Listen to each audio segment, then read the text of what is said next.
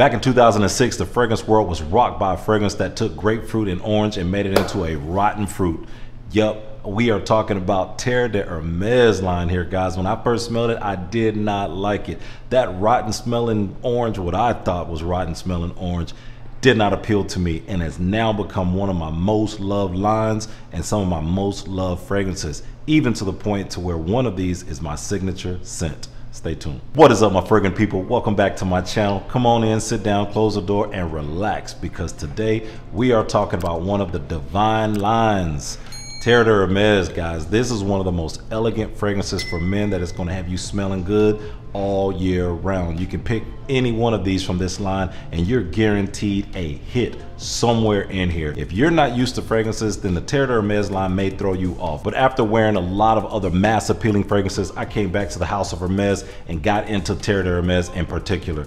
And I actually just fell completely in love, and I had to get every single one ever since then. So let's break this line down, guys. We're gonna go from the original, the OG, all the way to the newest release. I'm not gonna rank these at all. I'll leave that up to you guys. If you guys have this line, the entire line, or if you have one in particular that you really love, leave it down in the comments. I wanna know which one you guys think is the best out of this entire list. So first up, let's talk about the OG. In 2006, Jean-Claude Ellena, the perfumer, shocked the world when he worked with Hermes and made this EDT featuring the note of Flint. And this gave us the original, what we call rotting fruit or sour orange. How they combine grapefruit and orange in this fragrance had never been done before. And this one is the EDT. Now, once again, this features the note of Flint in the heart. And this fragrance is not for beginners. In my opinion, it's not for beginners. But oh my goodness, I hated it when I first got it, guys. I did not like this fragrance. You know, it was bright. It gave me the bright and citrusy that I was used to back in the day, but it went so far off into niche land, I could not get my nose around it, so I left it alone, and I came back years later. But the breakdown of this fragrance is like no other. So this one starts out, like I said, with the grapefruit and the orange. And in the heart, you're gonna get the pepper and the Flint note. And in the base, there's vetiver, cedar, patchouli, and benzoin. And what that sums up to, guys, is just a citrusy, bright, year-round signature scent worthy fragrance that is nothing less than stellar. I have gotten a billion compliments off of Terre de Hermes. I will always, this is my second bottle, I will always have the EDT. Now these other flankers that are here are awesome. I love all of them. Just a quick giveaway, I love all of them.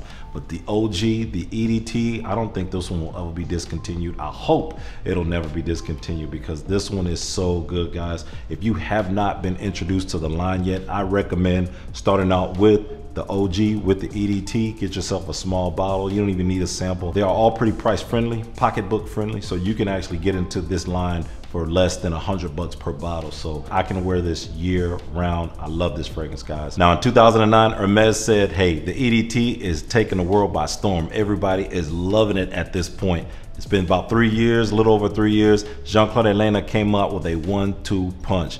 This time he made it into a thick, woody chypre, a deeper oil concentration, a little bit more mature. And this one was the Pure Parfum Terre de Hermes. Now this one, guys, is so rich and elegant. To me, this is the most elegant one of them all.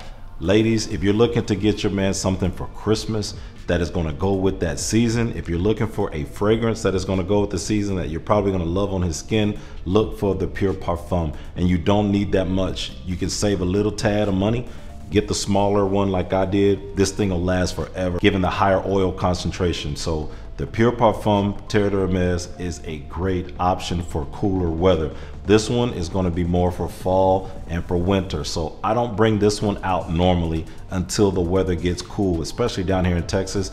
This one can really get cloying because it is a chypre. It has the benzoin down at the bottom, but it also features the oak moss. All right, so it has the citruses, the oak moss, and the benzoin, and it's a heavier oil concentration. This one can get cloying, but it is oh so good, y'all. A great idea because it goes a little bit more mature. So I would say for my fellas that's probably 40, around 40 and up, you're probably gonna like the Parfum. Now, the other ones, hey, I think that these are ageless, and I think that they're also timeless. But for me, this Pure Parfum just smells so good. It smells so elegant. This is a suit. This is my man dressed up in a suit, all right? and you got your shades on, you rocking, you a cool dude, you a cat zaddy, you know, that's Pure Parfum. This one opens up once again the same way.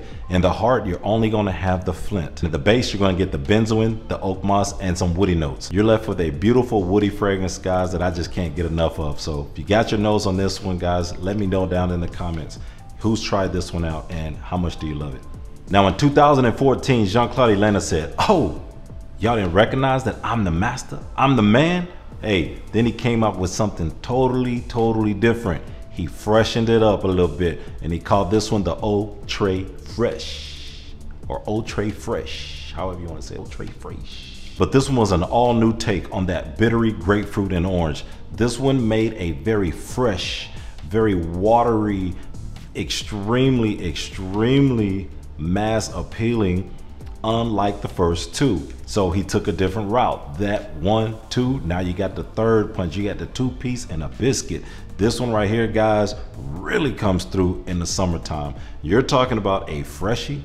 I think the Eau Très Fresh is great. And guess what? Rumored to be discontinued. Now, I didn't check to see if that is really true, but a lot of people say that this has been discontinued. And if so, I'm about to vault mine. This is going in the vault right now. I got the vault right here. This was going in the, if this one has been discontinued, guys, I always want to have my bottle somewhere fresh. And I've had a lot of people put in the comment section when I ask people what's your fragrance of the day on Instagram and things like that, my stories, a lot of people have been reaching for the Eau Très Fresh. So I don't know if it's discontinued, guys. I don't know if you guys can let me know if it's discontinued. If you know, if you have a bottle, hey man, get a backup bottle if you can. I'm not sure where it is right now, but yeah, if they discontinued this one, to me, I think this was one of my guys' favorite ones. Like out of all the guys that I talked to, the Eau Très Fresh seems to be very popular amongst men. Amongst ladies, the EDT is extremely popular. They tend to want their man to wear that. Now this one, guys, breaks down a little bit different. Up top, you're gonna get the watery note and orange, but there's no grapefruit. It just has that as orange.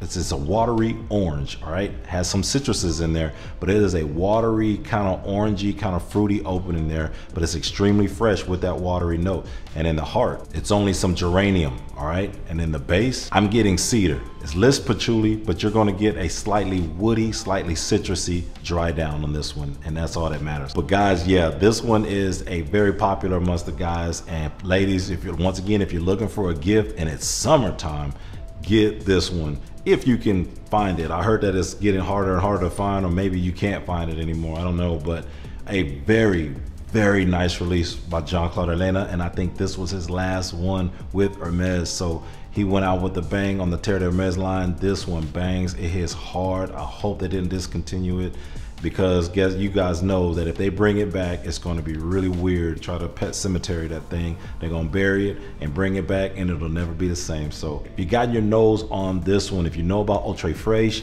put it down in the comments if you love it, if you hate it. Either way, if you've experienced this one, let me know, and let me know if it's discontinued too. So I want to take a look too to see if it is, but if so, I am being very sparing on my sprays on this one. So very nice release, the freshest of the whole bunch. Eau Très Fresh 2014. Now in 2018, Jean-Claude Elena passed the mic to Christine Nagel, the famed perfumer behind Jo Malone's Wood Sage and Sea Salt, and she put some Szechuan pepper in the game, guys, and came up with Eau Intense Vetiver. Now this fragrance, man, this has a cult following, guys. Eau Intense Vetiver is just one that I don't reach for often. I need to wear this more. This is probably my least worn, but every time I wear it, it reminds me why I need to wear it more. It is extremely clean. When you hear the name Intense Vetiver, to me, yep, I'm getting vetiver, but with it being blended the way it is with the Szechuan pepper in the heart, it kind of has a different cover. It has a different layer on this vetiver, and I can't get my mind around what's going on here. I do get vetiver, but it's not as intense as you think it would be. It's not as concentrated as you think it would be. There are a lot of vetivers, several vetivers out there that are way more powerful and way more intense. But this one right here just blends it so well, and I love the way Christine Nagel, she does a lot of female perfumes, which I also like too, but she does a wonderful job on this one. 2018 broke tough with this one. I think, guys, leave it in the comments if you guys have smelled this one and this is your favorite, or you really like this one.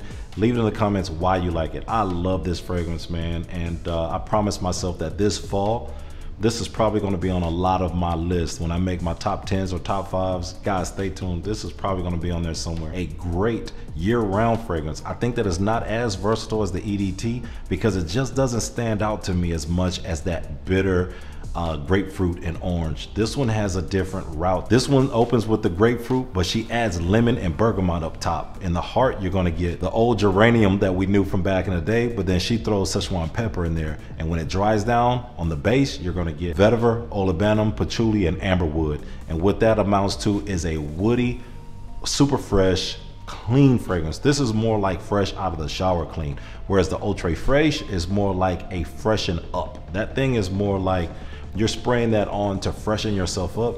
This one right here is like the guy that just stepped out of the shower. A beautiful, almost soapy like thing. I think if I were to get a very expensive hotel room, my soap would probably smell like Eau Intense Vetiver out of all this entire line. Ladies, if you love the smell of that expensive soap, kind of like I always talk about Prada Amber Pour Homme, very expensive, mellow, smooth soap, this is what Intense Vetiver is going to give you. Very well done and one of my favorites. All right, fast forward all the way to the year 2022 from 2018. And Christine Nagel said, you know what? Scratch all that stuff we did before. I'm getting rid of the grapefruit. I'm getting rid of the bergamot. I'm getting rid of the lemon. I'm bringing in citron. And guess what? I'm changing the cap too. And I'm coming out with Eau Givray.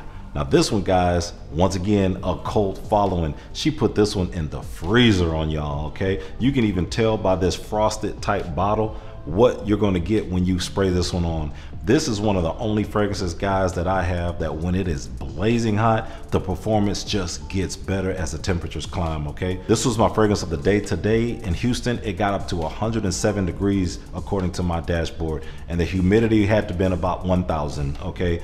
And this fragrance just kept performing. It didn't just keep performing, it performed better and better and better. This is so refreshing. This is like drinking a big old glass of icy lemonade. To me, it's not the best smelling out of the group. It just smells good and it performs under intense situations, which will be high humidity and high heat. This thing opens with the citron, and then in the heart, you're gonna get juniper berries and timber. And then in the base, she added some mineral notes, and then you get a little woodiness there too. But all in all, it's just refreshing. It gets slightly woody once it dries all the way down. But if you're looking for something that's gonna let you stand out this summer, guys, or any other summer, and just freshen you up and cool you down, it's like a fresh drink on vacation. It's Eau Givray. So guys, let me know, to all my Terre de Hermes fans out there, which one of these is you guys' favorite? Which one is your go-to? And guys, we are creeping up on 2,000 subscribers. I really appreciate all the love and support I've been getting here. Stay tuned for the $2,000 sub giveaway, all right? There's gonna be a bottle of fragrance that is going to go to the lucky commenter. Stay tuned for that video. It is going to be out right after we hit 2,000 subs. So turn on the notification bell, and if you're watching me and you haven't subscribed, I'm coming to get you. Hit that subscribe button, hit that like button on your way out. And once again, I appreciate all the love you guys have been giving me. And until next time, keep smelling good.